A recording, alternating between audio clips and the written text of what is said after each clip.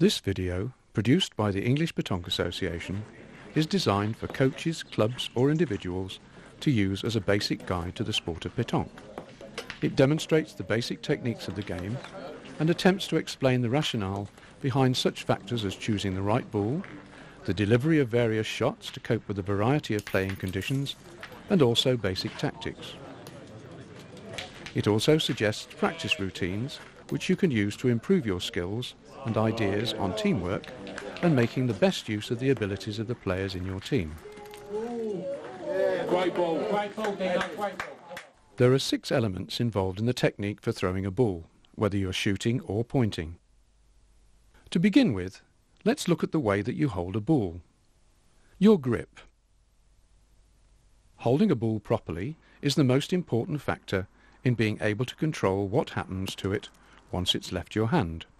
Ball measure between 70.5 and 80 millimeters in diameter, and you need to play with ball that are the right size for your hand.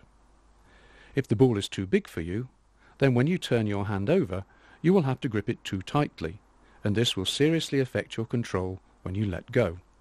As a general rule, you should hold the ball with your fingers close together and your thumb resting alongside. Your fingertips should reach at least halfway round the ball, and you should be able to hold the ball with your hand relaxed. Another reason for holding the ball this way is that it then allows it to spin backwards in the air off your fingertips, which increases your control of what it does after it's landed. The legal weight range for competition ball is 650 to 800 grams, and it's important that you do not opt for ball which are too heavy. Shooters in particular need to be aware that throwing balls at the heavier end of the range throughout a day of competition can be very tiring, and so most tend to opt for ball weighing 700 grams or less. Younger players should also be encouraged to play with the lightest available ball. The ground surface that you play on, the piste, can vary enormously between different playing areas, called terrains, or even on the same terrain. It may have a hard or soft base. It may have a thin or thick covering of a variety of top dressings, or none at all. It may have large stones or fine grit, and it may be perfectly flat or covered with hills and hollows. It may also have various degrees of slope from edge to edge or corner to corner, and finally, it may change character completely depending on whether it's wet or dry. All these variations mean that you need to be able to adapt your style, particularly as a pointer, to achieve whatever you're trying to do, and the right grip and the right ball are crucial to that aim. Your stance. You need to think about the way that you stand in a circle, whether pointing or shooting. If you're right-handed, you should stand with your right foot pointing towards the direction of throw and your left slightly behind and at a slight angle to the left.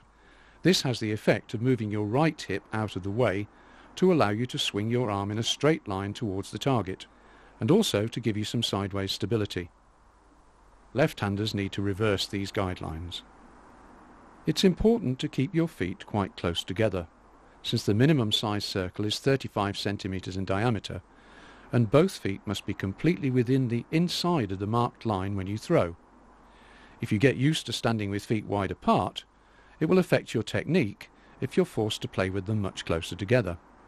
You should feel comfortable, balanced and relaxed before you begin the throwing movement. Backswing. To make sure that you can throw to a full range of distances and heights, it's important to lift your arm behind you in the highest backswing that you can comfortably manage. Not only does it give you a longer acceleration of your arm to throw further, but it also gives your arm the best chance of creating a straight line of throw. Follow through. When you swing through from behind, you should try to keep your arm as straight as possible in the direction that you want the ball to go, and follow through with a full extension of the arm to about head height. Release. Unless you deliberately want to spin a ball sideways, you should try to keep your hand level as you open it up at the end of the swing, to give the ball a chance to spin backwards off your fingertips. Most players who see their balls skidding off-line when they land are unconsciously putting side spin on them, usually from right to left in the case of right-handers. How to use your other arm. To keep your shoulder girdle square and fairly still during throwing, it helps if you extend your other arm to the side and slightly backwards. If your throwing shoulder swings back and forth during the throwing action, you are asking your arm to throw a straight ball while its pivot is moving. This problem is accentuated if you tuck in your other arm. Pointing. Pointing is throwing your ball to get closer to the jack than the opposition. Given the variety of factors already listed, you need to give your ball the best chance of landing and running to where you want it to finish. The most crucial factor, once the ball has left your hand, is to land it where you should get the best contact with the piste, and so it is important to find a spot which will give you consistent and predictable bounce. You need to decide on your line of throw, walk along that line to pinpoint where you need to land the ball, and then return to the circle to throw. This means that you should be able to throw the ball any distance along that line and still finish where you want it to be. Coaching books tend to show 3 basic deliveries: a low point which lands perhaps a third of the way to the target, a medium half-lob point which lands roughly halfway, and a high lob which lands much closer and only runs a short distance. There are in reality an infinite number of heights and distances between the 2 extremes at which the ball might need to be thrown. The judgment of the pointer is to decide the right combination of height and length which are needed to achieve the result. The higher the throw, the more steeply the ball will fall to the ground, and the shorter the distance that it will run afterwards. Particularly with the high lob, it may help to bend and straighten your knees to assist with launching the ball skywards. The softness or hardness of the piste, the thickness of the cover, and the amount of slope are all things which need to be taken into account, and a skilled pointer will have worked all these out before they throw. Squat pointing. If you're able to squat down, this method of pointing, used by most of the world's top players, gives a distinct advantage in being able to read the undulations of the piste, and also allows you to release the ball very close to the ground if the conditions require it. Simply stand in the recommended way, 1 foot forward and the other at a slight angle behind, and bend your knees until you are almost sitting on your heels. Your lead knee should be pointing in the direction of the throw, and your other knee slightly downwards and at an angle of about 45 degrees. Keep your back straight, extend your non-throwing arm, and go through the backswing, follow through and release routine as usual. Shooting.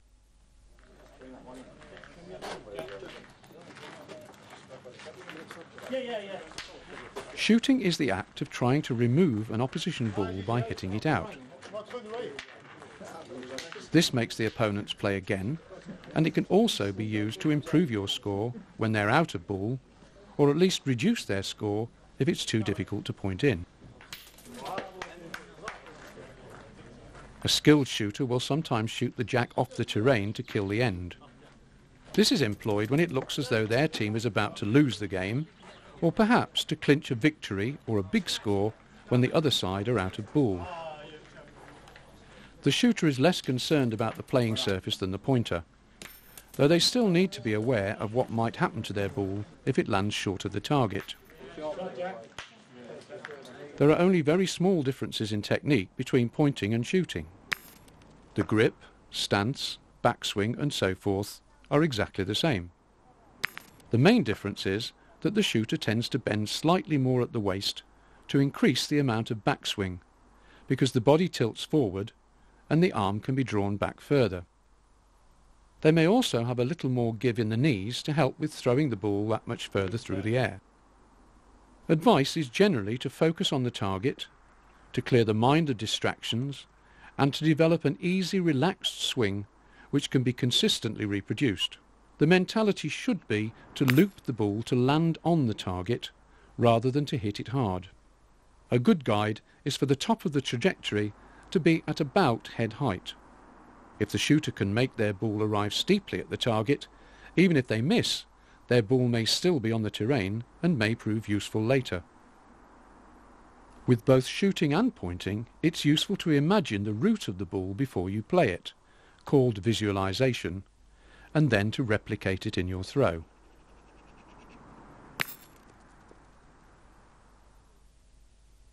Basic tactics.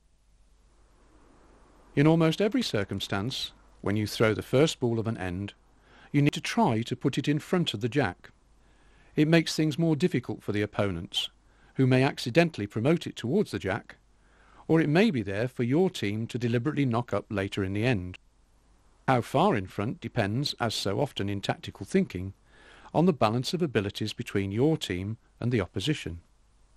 If you think that the other team are lacking in shooting skills, you may decide to play it quite close, say 30 centimetres, in front, in the hope that they will miss a couple of times and waste ball.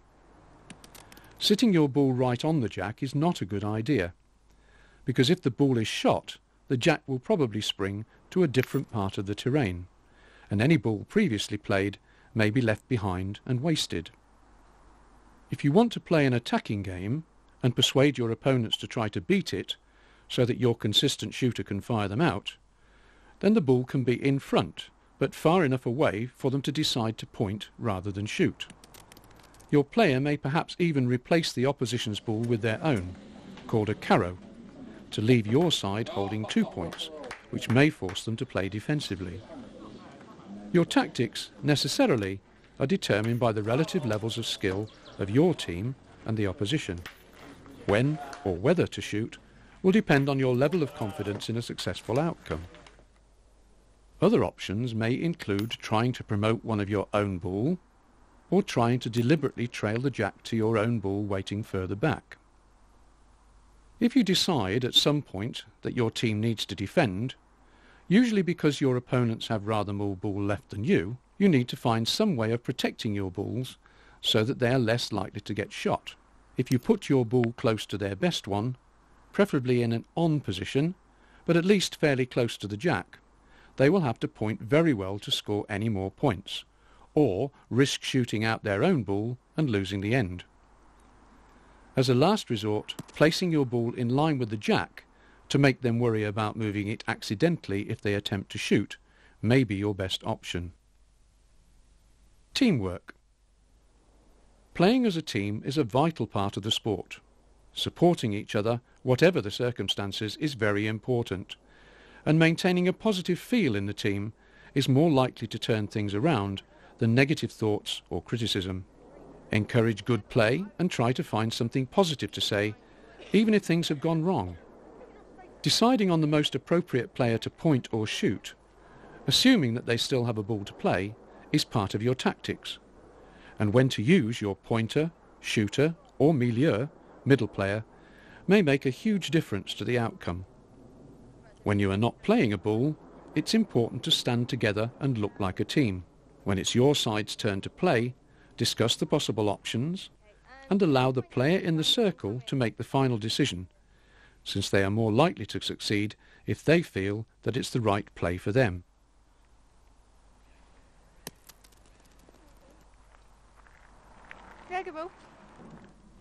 Take over the playing space when it's your turn to play, and stand together quietly and respectfully, without distracting, when your opponents are playing.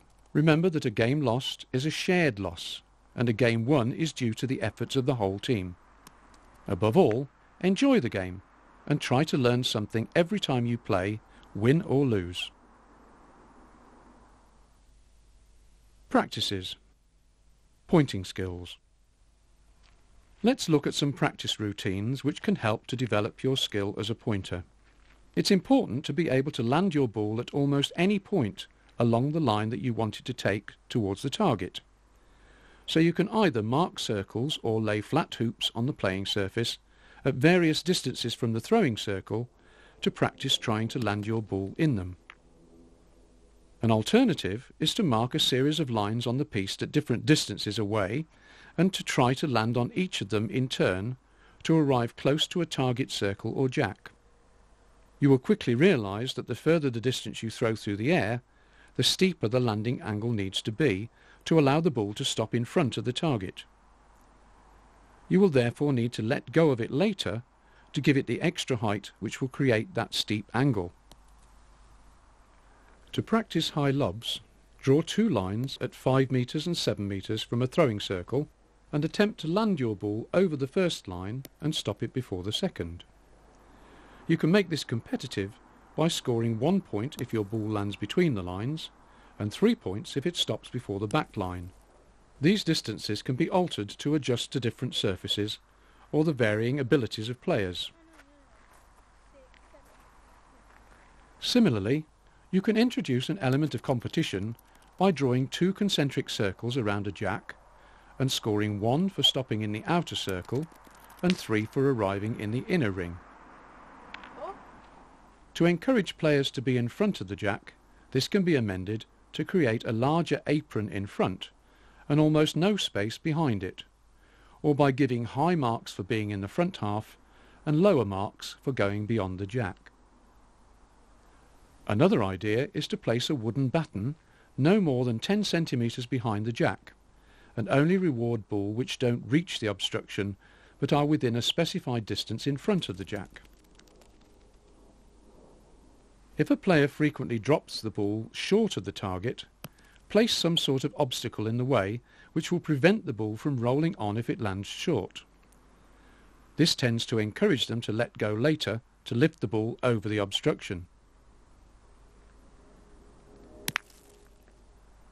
If you have any equipment available, you can get players to throw through suspended hoops or over a bar or cane to land on targets. To develop a straight throw, lay poles or mark lines in parallel away and try to land ball in between them. If you have a straight follow through but still tend to throw mostly to one side of the line, let's say to your left, keep your swing exactly the same but turn yourself by moving your front foot very slightly to the right to bring you more into line. Shooting skills. Players should be encouraged to try to hit a target ball directly, since this removes any need to worry about the playing surface or obstructed ball in the way, though there may sometimes be circumstances where a very low release and a run along the ground into another ball may be necessary or more effective. The concept of shooting should be to try to land on the target ball, arriving at a fairly steep angle, rather than to throw as hard as possible at it with a low-flighted ball. To achieve this steep angle, you need to loop your ball with a fairly high trajectory, so that even if you miss, your ball has a chance of finishing somewhere on the terrain, rather than going dead over a boundary string. To encourage players to release quite late and arrive steeply, you can either get them to throw over a cane or pole, much the same as the pointing exercise, or lay an obstruction which they have to clear before landing. An early exercise is to place a piece of card on the ground, initially perhaps only 4 metres away, and get the player to land their ball on the card. After gradually moving the card to longer and longer distances, bring it back to a shorter range and place a spare ball on top of the card. The mindset should still be one of trying to land on the card. There just happens to be a ball in the way. If the ball is moved by a shot during the exercise, the aim should still be to land a ball on the card. Once success is achieved, move the target progressively further away as before. Ball can be arranged in line away from the throwing circle at a fairly short distance, and perhaps 50 centimetres apart to begin with. The aim is to land on the back ball first, then the middle one, and finally the front one.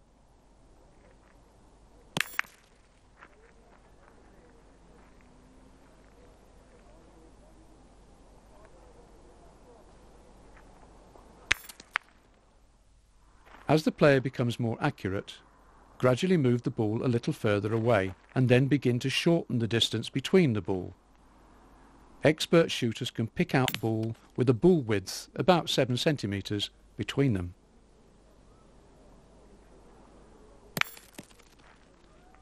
You can also put the ball in line across, initially at about 30 centimetres spacing, and shoot out the middle ball without touching the 2 outside ball. Then gradually reduce the gaps between the ball until there may only be 1 or 2 centimetres between them. This trains the shooter to throw a consistently good line, even more important as a skill than throwing the perfect length. Before you throw, you can help to improve your results by imagining the flight of the ball through the air to the target. You then release the ball along this flight path and hopefully repeat in reality what you have just imagined. This is called visualization and is used in other target sports such as golf, bowls and darts. If a player has a particular problem, it's the job of a coach to identify the problem and to set up some kind of practice routine which will help the player to correct their technique.